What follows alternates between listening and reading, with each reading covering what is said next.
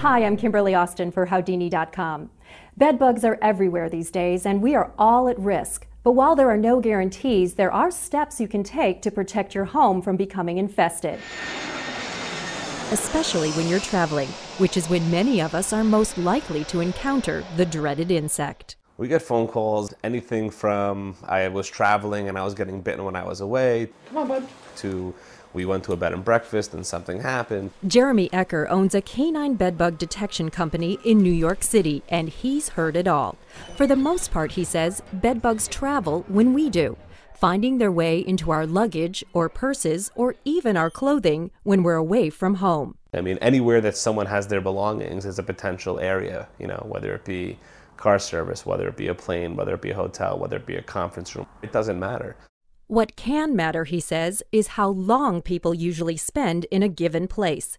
Bedbugs are natural fugitives who live most of their lives in hiding, venturing out to feed usually only when their victims are still for a long while, or even better, sleeping.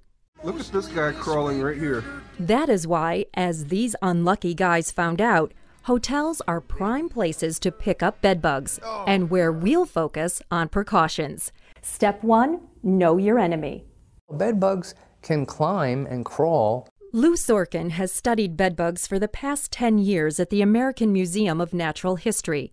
He says simply being able to identify them is the single best thing you can do to protect yourself.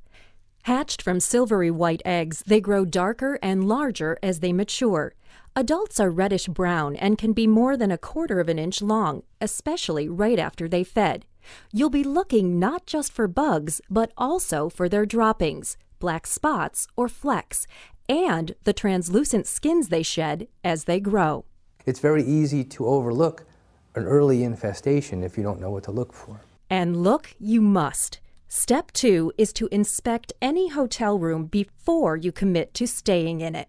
At the more common areas in hotel and motel situations are the headboards that are anchored onto the wall, and that would have to be removed if it can be removed. Headboards are rarely disturbed in hotel rooms, which makes them great places for bedbugs to hide. You can see right there. Exterminator Matt Camper found these in a room where bedbug activity has been reported. But you see that black flecking, that's blood spots, and that's pretty typically what you'd see if there was an infestation of bedbugs. You look at the sheets, you pull back the sheets, you look on the edging of the mattress, on the sides of the mattress. You should look at the box spring and, if possible, lift the box spring. And since bedbugs do not live only in beds, you'll also want to look around the room, inside drawers, under furniture, or deep into crevices in the upholstery. Sometimes even curtains, they'll infest. If you do find something, immediately tell the hotel and ask for a different room, and then check that one too. Of course, you can't always get the headboard off the wall or rip apart the room the way an exterminator would, so it pays to add another layer of protection, which brings us to step 3. Isolate your luggage. I would not unpack. Keep your bag on a stand.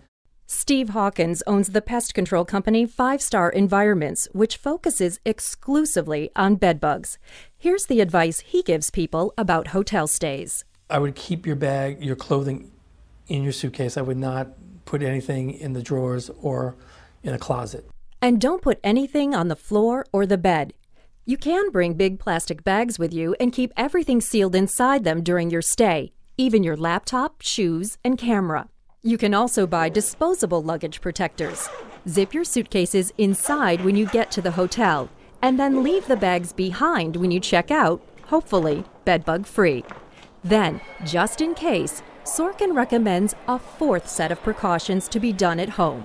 When you return from a trip, you can take your suitcase and place it in a large, clear bag, plastic bag. He says put your clothing directly into another plastic bag for the trip to your laundry to wash and dry everything on hot. It seems that the Achilles heel in bed bugs is actually temperature, and they can't withstand temperatures over 118 degrees or 120 some degrees. Things like jewelry and shoes can be wiped down with alcohol, and your suitcase can be vacuumed thoroughly with the upholstery brush and a crevice tool to get deep into the seams.